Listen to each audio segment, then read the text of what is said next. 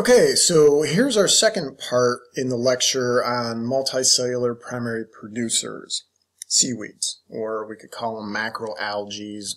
Both terms work, but then also the marine flowering plants. So in the first lecture, we talked about how we identify it as a macroalgae, the key features, and then also the differences between the green, the browns, and the red algae. And we left off with methods of reproduction, asexual versus sexual. Sometimes the algae do both. Other times they favor one method versus the other. But keep in mind how both methods work. So what we want to start talking about next is the economic value of seaweed. Why do we care about this stuff? Outside of the importance to the marine ecosystem, can we make money off of it?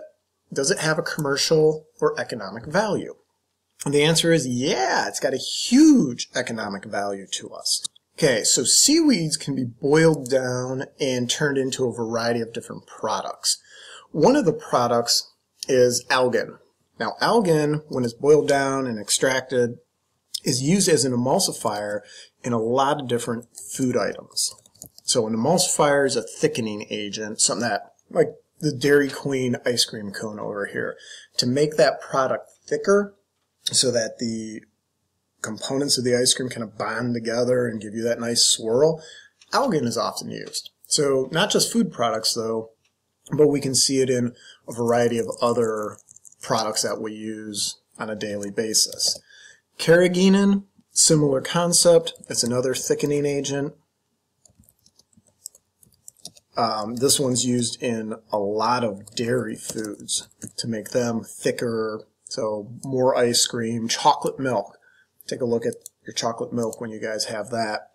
That's going to be a component of that chocolate milk, again, to make it thicker and kind of bond better together. And then the third one is agar. Now, a lot of you guys, if you've taken a micro course or a course that involves growing bacteria, agar is used to culture various microorganisms.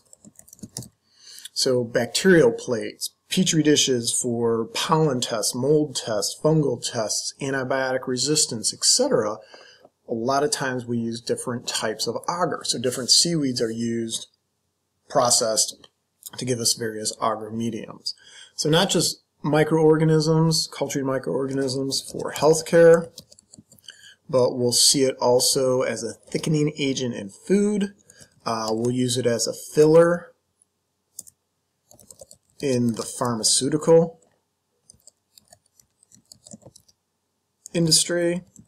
So when various drugs are being made, they need something to thicken it. Cosmetics, so makeup, lipstick, things like that.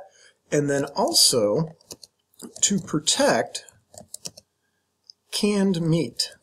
So sounds kind of weird, but if you guys have ever had ham from a can, like one of the big canned hams you get at Christmas time, there's that layer of kind of gelatin stuff on the top of the can, inside, sitting on top of the meat. That's agar. It's used to help protect it, preserve it, keep it from spoiling, and seal the can. So a lot of economic value to seaweed and the different marine, what we can call macroalgae. All right, so they're primary producers in the marine ecosystem. Now the second group for us to explore are the flowering plants, what we generally call the angiosperms. How do we classify the plant as a plant versus an algae? How do we separate algae from plants, etc.?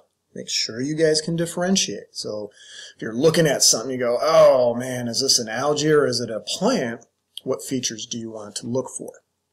Okay, so with plants, plants have true leaves, stems, and roots. The algae had comparable structures. We talked about blades and stipes and holdfasts. In plants, we say leaves, stems, roots. The big difference here is marine plants have a vascular system. They can conduct nutrients and water throughout the body of the plant. The marine plants, they're adapted to different levels of salt water or salt concentration. Some of them grow directly in the salt water, others on the edge. We'll talk about that as we get into some examples here. Their life cycle is dominated by the sporophyte stage. Sporophyte stage is the actual plant body. So when you're looking at a mangrove tree, you're looking at the sporophyte. The gametophyte stage is going to be the pollen or the eggs. That's the gametophyte. We don't see that. Most of the life cycle is here's the tree, here's the grass, here's the plant. That's all sporophyte. And then lastly, marine plants will produce flowers. So we're looking at Rhizopa mangle, red mangrove. Those are the flowers of the red mangrove tree. Right, so all the marine plants are flowering plants. They will produce a flower. Now, not all plants in the world are flowering plants.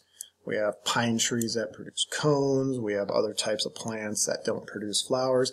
But marine plants are strictly flowering plants. You will not find a pine tree associated with the marine ecosystem or non-vascular plants or things of that nature. Okay? All right, so now when we look at the marine flowering plants, one group we'll look at are called the seagrasses. Now, I'll tell you guys, if you try to find flowers, wow, it's going to be a tough job. You can snorkel over the top of a turtle grass bed for hours and hours, and you probably won't ever see a flower. They are tiny, they are small, they are unbelievably difficult to find. But they do still produce flowers when we're talking about seagrasses. When they produce flowers, the pollen is going to be carried by the water currents. So the pollen contains the sperm. That's carried by the water currents to connect to the flower to then go to fertilize the egg. So you're relying, as a marine flowering plant, as a seagrass, you're relying on water currents for fertilization. You can also reproduce asexually with a structure known as a rhizome. This is an underground, kind of a horizontal stem that will run underneath the water, underneath the sand, the substrate, and then from there you can see new plants, new shoots popping up. So here's manatee grass, eelgrass, paddlegrass, turtle grass, surf grass, etc. And this big thick stem underground here, that's the rhizome on each of these types of grasses. The body, leaves, etc. that shoot up from it are all coming from that original rhizome. So it's a method of asexual reproduction in the seagrasses. Now, those are grasses that are found completely in salt water all the time in the salt water. Turtle grass beds are a primary location for all of these. And then you'll get a lot of times a mixture. Turtle grass, manatee grass, sometimes you'll have eel grass, etc.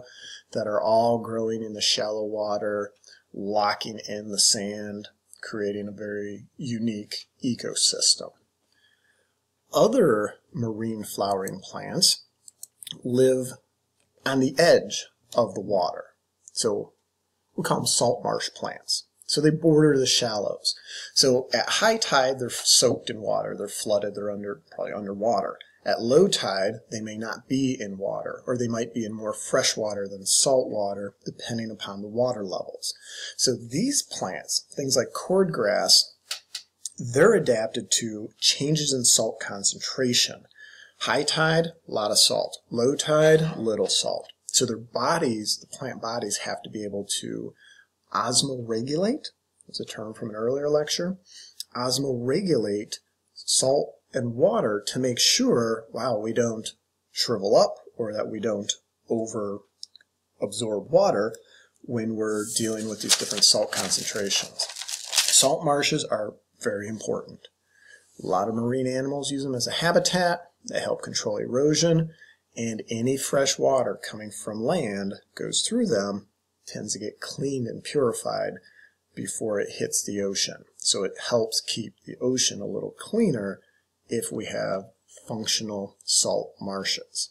Now, the problem is, these are often destroyed for development.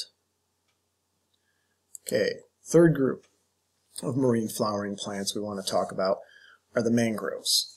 Now, mangroves come in 4 different varieties, and we'll talk about these as we go through the mangrove information here. But, key things about mangroves. They tolerate partial salt water submergence. So what we're looking at here, some people call this a mangrove tangle. These are all the prop roots that are actually growing in the salt water. And then here's the body of the plant, the leaves, etc. So the prop roots anchor the plant into the water, and it helps trap sediment.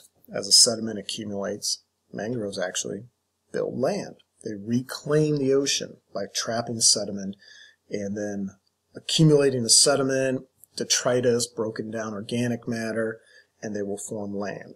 This is how sometimes islands form when we're looking at Caribbean or different oceans. When we look at new island development and formation, it's because of the mangroves. Now, the mangroves vary in their degree of salt tolerance. The ones closest to the shore, highest salt tolerance. As you move further back inland, less tolerant of salt water.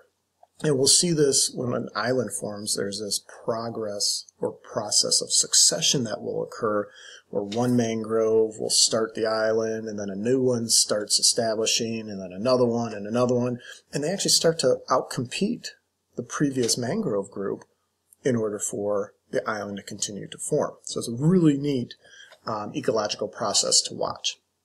But as I mentioned, mangroves come in 4 varieties. Our first variety is the red mangrove.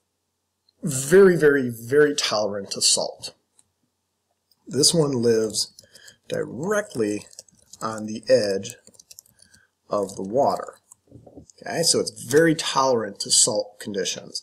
So another picture down here of mangrove roots actually in the salt water. Now, the prop roots are what will anchor the mangrove to the, make that out of the way, anchor the mangrove to the sand, to the substrate. So those prop roots are incredible. They drop down in there, they anchor into that sand, and they hold on, they lock on. Because as wave action comes in, it's trying to wash the roots away. But they're incredibly strong and able to actually anchor in. Now, the easiest way to identify a red mangrove, first of all, location, right on the edge of the water. But secondly, take a look at their leaves. They have egg-shaped leaves.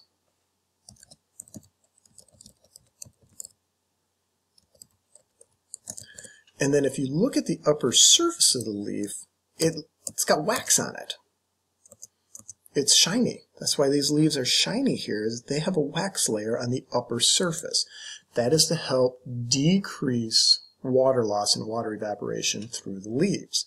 So they want to hold on to their water because it's essential for their survival, yet they're living in a salty environment, so they have to have certain adaptations that allow them to survive in these environments. And when we look at this, the seeds are these pencil-shaped structures that will actually float. Okay, so down in the bottom here, these are mangrove seeds. Looks like we have 5 of them there. So that little brown tip and that elongated green stem looks like a pencil. That's the seed of the red mangrove. Now what will happen is that seed will drop and then it'll float around in the water. And the tip, the brown tip, absorbs more water, gets a little heavier, causing the seed to tilt. And as it tilts, the brown part tilts down, and then it'll start dragging the bottom. And once it hits a point where it drags the bottom and kind of touches the bottom of the sand, that's when the roots start to spread out and anchor themselves into the sand, and then you start getting a new mangrove growing from that seed that's anchored itself in the sand.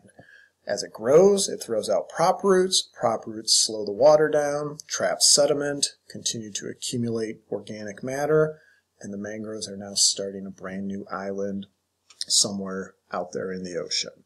Okay, in our next lecture, we're going to take a look at the other mangroves that will follow the red mangroves succession.